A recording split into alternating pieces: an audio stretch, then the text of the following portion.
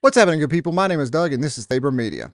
Today, we're going to talk about 3 new features that have rolled out in the past week from Udio to help generate music. These 3 features: longer context windows, longer maximum song length, and a track trim so you can tweak things out that you don't like. Before we get into that, I've got a question for you. As generative AI gets better at making music, and talking about things like Suno and Udio, are people really going to be able to tell, or are they even going to care that music is AI generated or it's human generated?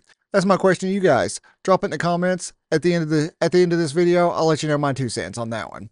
Let's jump into this video and talk about these new features. I've jumped over to X, formerly known as Twitter, and I am on the Udio page here where they are talking about these new features they've rolled out to help us create longer, more coherent tracks. Longer tracks, how? Well, first off, they have increased the maximum song length. It used to be around 4 minutes. It was around about 4 minutes maximum song length you could get, and that was with 30-second increments, really about 32, 33 seconds of piece of song here, piece of song here. It smushed them together for you. It was pretty seamless. It worked really well. Still does that, but now you can 15 minutes worth of these sound clips together to create your epic prog rock song, as they talk about here. That's just one way they're making things better. And I kind of think of these things as like almost quality of life improvements, really, because there's no real activity going on as far as on the front end. It's not helping you tweak anything obvious. It's all happening behind the scenes as you generate more and more and more, and it just puts them together. So you've got these longer track lengths. You're going from 4 minutes all the way up to 15 minutes now. Second thing they've done to help you get these longer track lengths and just more coherent tracks altogether, they've increased the context window. What does that mean, Doug? Well, okay, so the context window, think of it like short-term memory, right? Udio's short-term memory just got a whole lot better. Udio can listen to the song that it's created and remember, verse goes like this, chorus goes like this. It could only do that for up to 30 seconds, looking back 30 seconds, right? It could not remember anything past that 30 seconds. So if you had a lengthy verse and you're far, far away from the chorus at that point, 30 seconds beyond it, it's not going to really remember what that chorus is sounding like. So it may make up something else and you're going to have a fairly inconsistent song. But now it's looking all the way back 2 minutes. So there's 2 minutes of memory now, right? That longer context, that 2 minutes of context, will make for more consistent songs. That's going to be very helpful. And then the last thing they talk about, finally, we recently added the ability to select a section of your track to trim before you perform an extension. Well, Doug, what's that mean? Okay, check this out. Here we go.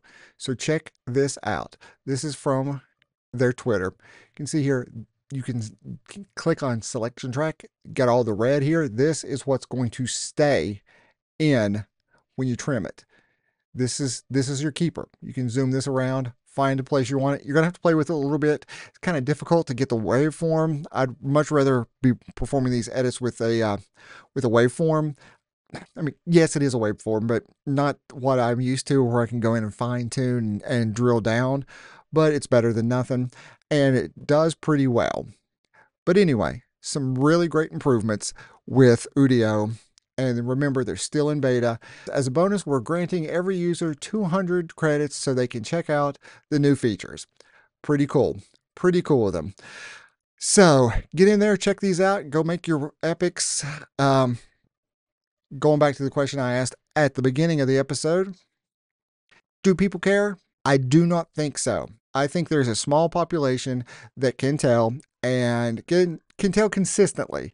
Some very fine-tuned ears. For me, it's getting more and more difficult to tell what's AI generated and what's not as the sound quality improves, especially with a product like Udio. I think with Suno, there are still some artifacts that make it obvious, especially in some of the vocals. And in Udio, it seems like more of the like heavier stuff, some of the distorted stuff just doesn't sound quite right. I can't quite put my I just can't quite pin down what it is, but it's something that doesn't sound right, but it's not consistent that it sounds wrong or weird. In the future, it's going to become more and more difficult to tell. We're going to get to a point, though, where it doesn't matter.